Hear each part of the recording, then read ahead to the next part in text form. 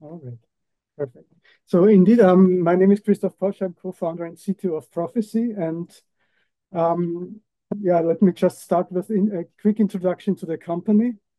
We are, similarly as innovation presented by Dylan before, we are a startup company producing event vision sensors since about 2010.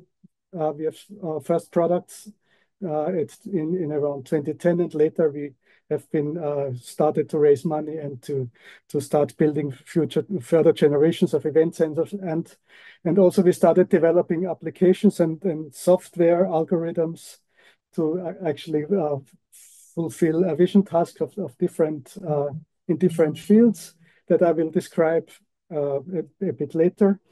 Today we are a company of about 120 people. We are a European company only. We are headquartered in Paris, in France. We have a second R&D office also in France, and we have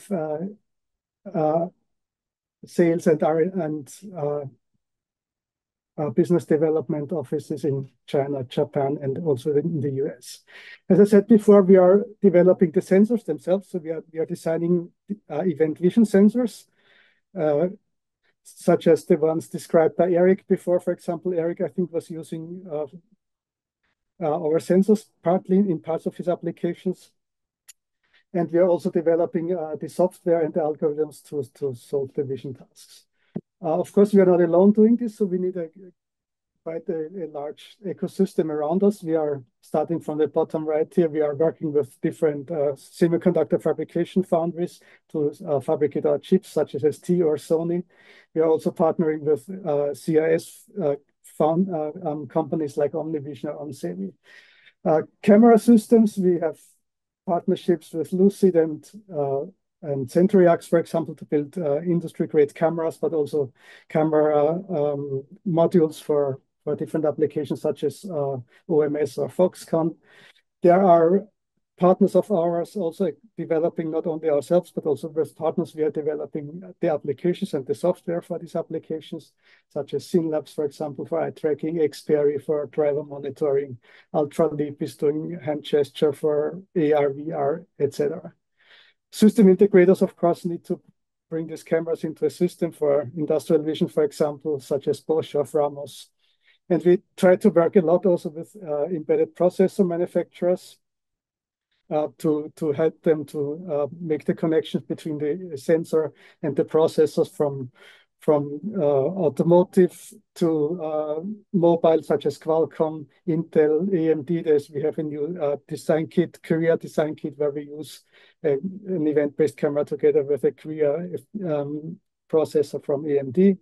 Also, we work with Asian chip manufacturers such as Rockchip or iCatch. So just as a very quick recap, and all this has been explained already by Eric and Dylan before, but yeah, event sensors, just in a nutshell again, and maybe this is answering also a few questions that have been coming up before. What is special about event sensors is they are pixel individually reacting to what they see in front of them. So each pixel like looks out into the world and detects for itself independently and autonomously what's happening in their field of view. So if there's a change of brightness of a certain magnitude, what we call a temporal contrast, the pixel will react to this and will produce what we call an event. An event is simply defining the spatial temporal point, so the point in space and time where this change in brightness has happened. So you can see, for example, this is not a video, so I'm not showing. So this, for example, if something is rotating like a hand here, then the result of the data in three-dimensional space-time volume will look like a spiral. Here's another little video that you see that, again, as described before, event sensors only react to changes in the scene. So the background, this door, this window in the background, the chair, these objects do not change. They do not trigger the sensor to produce any data. This is the difference to conventional image sensors, who the sequence at fixed points in time acquire the whole scene, acquire a frame of the scene, including all the information that's in the background. For example, it is acquired over and over again and doesn't bring you any additional information that you need for your vision task. As a result, event sensors typically produce a lot less data, as we had heard before as well, and the temporal precision is much higher. These individual pixels react to changes in the scene at time scales of the order of microseconds, tens to hundreds of microseconds. So typically you are at a factor of 1,000 higher temporal resolution in your data when you compare yourself to conventional image sensors. And again, also we heard that before, we consume much less power, not only at the sensing stage, but also, of course, later in processing, because you have to deal with much less data. And the dynamic range, because there was this question before, again, because there is, and Dylan said it before, I say it again very quickly, all these pixels are individually operating. There is no common exposure time, there's no common timing signature that drives the acquisition of these pixels. They just react to relative changes in the scene. And as we heard before, this can be a relative change of a certain percentage, which is defined by a threshold that is set inside the sensor. At a very dark environment, say at a change from 1 lux to 1.1 lux, a 10% change will emit one event. But also a change from 10,000 to 11,000 lux will also emit one event from a pixel. And as these pixels are independent, this can happen at the same time. So you can look at the sun and inside a tunnel at the same time. A 10% change in both will make a pixel release an image. Just a little timeline, as I said before, we are building event sensors since quite some time now. We started the Gen 1 sensor, already started 2010 here. It's after the foundation of the company in 2014. This became our first product. And since then, we have arrived at the 5th generation of our sensor. We have been in parallel developing the software. This is a software development kit SDK, which helps you to develop your own applications or to utilize the sensors in your applications and try to find out how you can actually program your own applications there. There's a lot of code samples inside. There are different algorithms inside you can use to develop your own application. For the sensors, we see that we have been changing the process, of course, have evolved over time. So the pixel sizes of the past, where we had large pixels of the tens of micrometers, now we are at the order of 5 micrometer pixels, and the future, the next generation coming out will have 3 micrometer pixels. Yeah, as I said, we have a lot of users of this MetaVision SDK already. There are 15,000 members now using this software development toolkit to develop applications of event sensors. We have heard a lot about applications. Dylan and Eric have described some of them, but indeed it's very wide. You can use them wherever you use computer vision or machine vision. You can use event sensors. So this goes from industrial automation, industrial robotics, to mobile vision, which I will show you an example later. There's, for example, driver monitoring we heard before that includes eye tracking. For example, there's head pose estimation, there's face detection. We do object detection, such as in a traffic scenarios, you can detect, for example, cars or pedestrians, bicycles, other two-wheelers, vans, etc. We have a data set out that has 7 classes of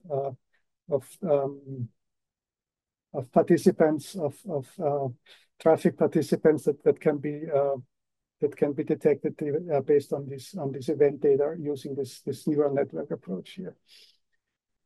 And now I actually want to show a few videos, and I'm hoping really that they will play over Zoom as well. So what we are doing here is we are using a conventional camera and acquire a frame after frame of this scene with very fast motion, and we see that there's blur. We use the information of that an event camera records during the exposure time of this frame to actually compute a correction map. And as you can see, we are able to create out of this blurry picture a sharp picture just by using these fine-grained temporal information from the event sensor to deblur this image. But this is fully based on the motion information that is recorded by the event sensor during the exposure time of the frame camera. Of course, they both have the same field of view and see the same scene at the same time, and they're also synchronized in time. So to be able to compute these correction factors that you need to actually get from this, if you look at the location where the tennis ball is to what you see after the deblur, this is amazing that you can actually from just this very widely distributed faint information about what has happened there to actually be able to reconstruct the position and the view of this ball. We have seen an eye tracking video before by Dylan. I have a similar one here. On the other hand, there's, for example, micro gesture. So there's finger motion. I just showed this video. So we saw that again with the event sensors, due to the high temporal resolution, you get much more stable and much more precise gaze direction estimation. You can do this with update rates of hundreds of hertz, for example. So event vision really is a very, very hot candidate of being the future technology used for eye tracking. At the same time, what this gentleman is showing here is he's doing micro gestures, small gestures with his finger, and the camera is in the glasses, looking down at his hand, and he's controlling his smartphone by just doing these little gestures with his hand here. Automotive you have seen before, but here, for example, is a good example how this high dynamic range operational capabilities of the sensor is helping you in adverse lighting conditions, and that's what we see here. So here's the car coming in with the high beam on, and we are still able to detect this pedestrian coming from the right side behind the parked car. It's very early, it's detected, and when the bounding box is drawn around this puppet here, the pedestrian is actually detected. That works well not only during daytime, as you can see here, perfect visual conditions, but also during these very adverse conditions here. And we have been actually benchmarking these results with this is actually the Ford Focus with state-of-the-art mobile eye plus radar forward collision warning system. And we could show that especially during these nighttime scenarios, the detection rate and also the speed of detection of the event-based system was much superior than the state-of-the-art system here in this test car. I skip this one, but there are other applications here, like, for example, this company in China is doing fall detection with event cameras. This has the advantages not only of being able to do this with very low power and in a very autonomous system, but also privacy protection can be guaranteed much better than with a conventional vision system. There's traffic monitoring here, and this is the last video. This is another video where we show actually these are real data from Paris opera dancers being deblurred using the same features that I showed before with the tennis player. These have been acquired with relatively low illumination conditions, so that's why we got this blur in the images. And then using the event data again, you could deblur these images and make these beautiful pictures. And that's all I have for today. Thank you, and looking forward to any questions you may have.